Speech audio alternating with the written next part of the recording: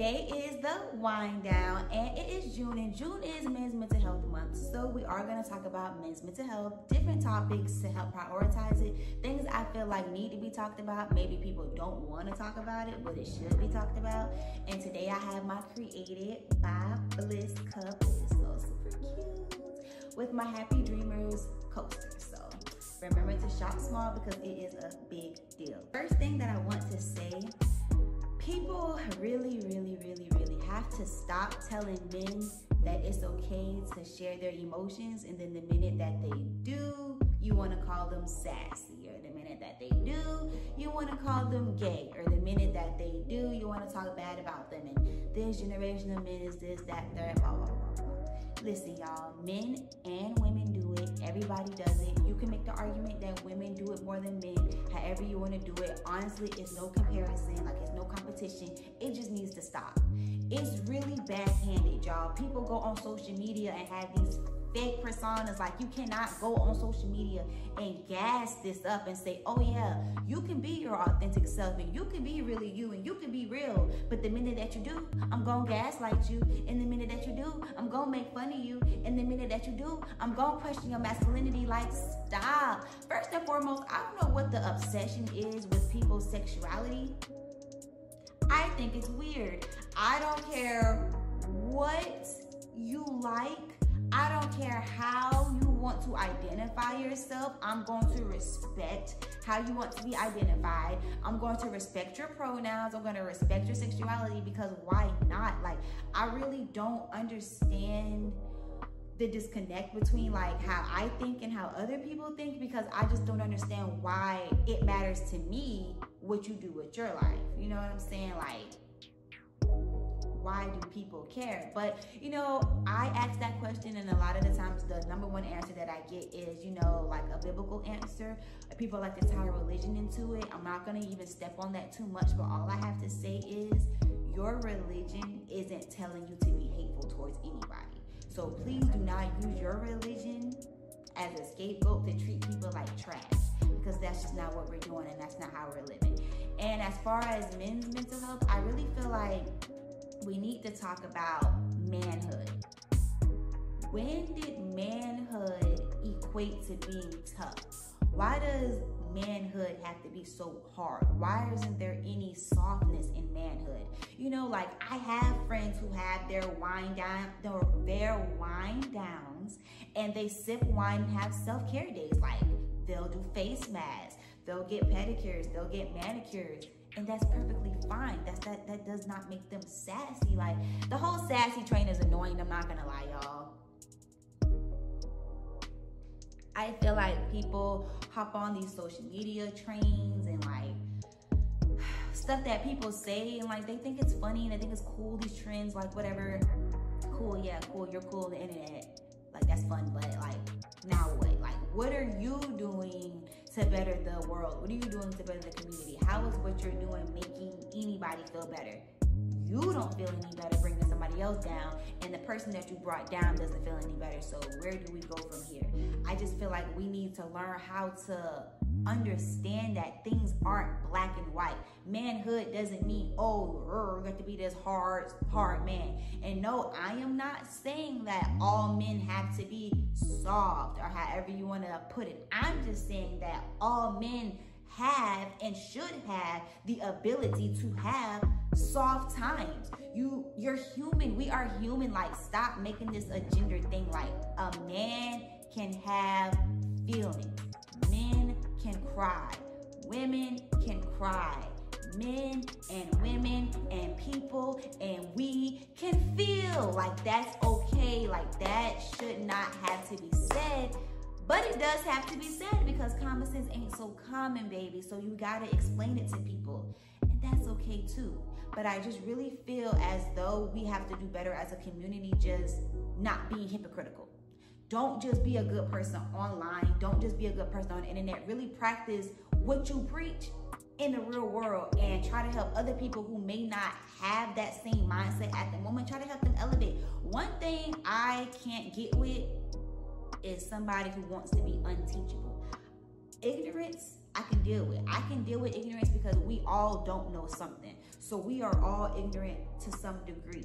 We're not geniuses in everything. Nobody is perfect, and that's fine. That's what I can deal with. If you are willing to be taught and willing to understand and grow and learn, we good.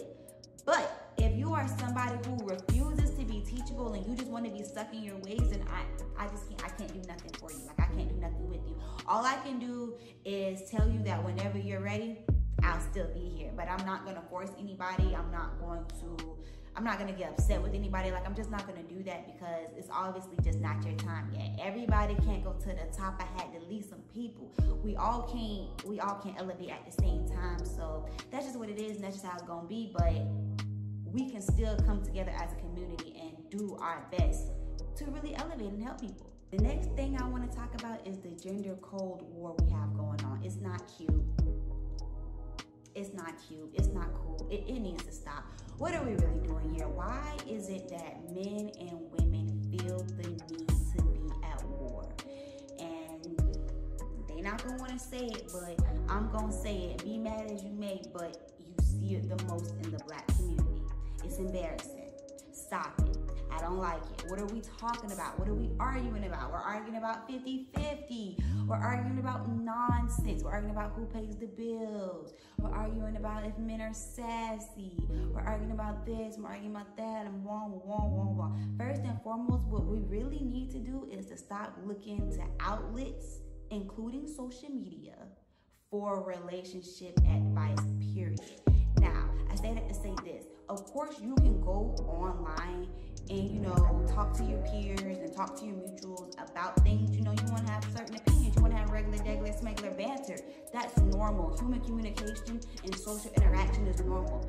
But what I'm saying is, don't take that as set in stone. Don't take that as, that's law. That's therapy. No, it's not. It's not. It's just not professional. It's just not what it is.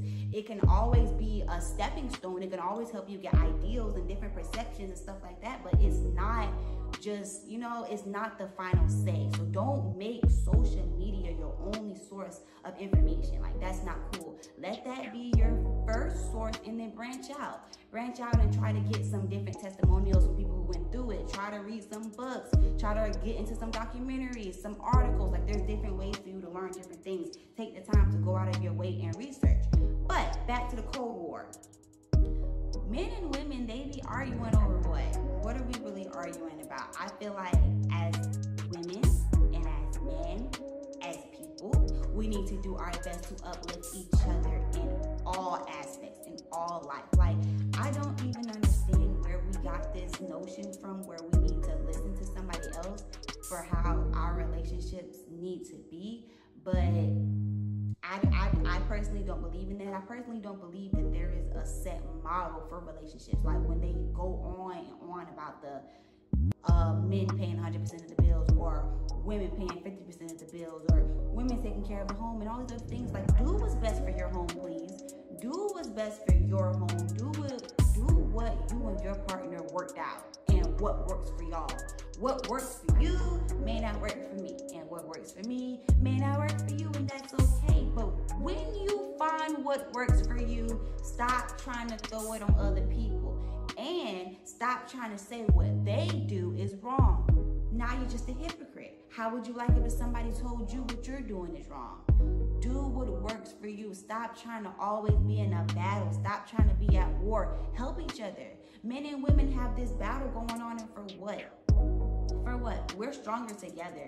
We're stronger as a pair. We're always going to be stronger when you take your knowledge and my knowledge, and you feel my ignorant voice and I feel your ignorant voice, and we become stronger and more knowledgeable together. That's what I'm on. So if you're not trying to grow and learn with me, then what are we doing? If that's not what you're on, then, maybe it's time to reevaluate and try to figure out what is it that you really want out of life. And if it is what you're on, like, if it's still aligning with your goals, then cool. But if it's not, then just reevaluate and say, okay, maybe I need to be more intentional with what I'm doing. Maybe I need to be more intentional with what I say. Maybe I need boundaries. Maybe I need to stop being so superficial with the things that I consume. It's just food for thought. And the last thing that I want to talk about is self-care for men. There is no set way to self-care, and self self-care isn't always gonna be some grand, sexy scheme. I'm sorry to tell y'all, like, you don't always have to have the rose petals and the most expensive candles and the lights and the LEDs and the smoky bubbles. That's cool, that's cute, that's my vibe, but you don't even have to do all that. You don't even have to do all that. You can simply wash your face, a regular face wash day, cut on some tunes, lay down in the bed, and you're done. You can go outside, go play basketball for the day, come inside, take you a nice bath, finish it out with a nice shower, eat your favorite meal, and you're done. You can go buy yourself your favorite snack and take it in for the day.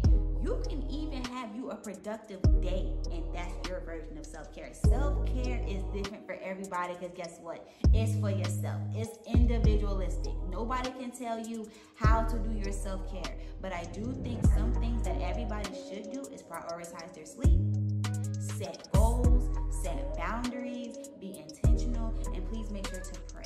And if you don't pray, please make sure to journal. Do something that you have a good release, you know what I'm saying? A good positive outlet so that you're not keeping all your emotions bottled up. I feel like that's something that we see in all people, but especially men, because men don't always have that safe space. We don't always give men that safe space that we proclaim to be out there, and we need to stop it. We got to do better, and we got to have some accountability. And if it takes a woman to say it, then it takes a woman to say it, but we got to do better because everybody's space should feel safe. It doesn't just start with women.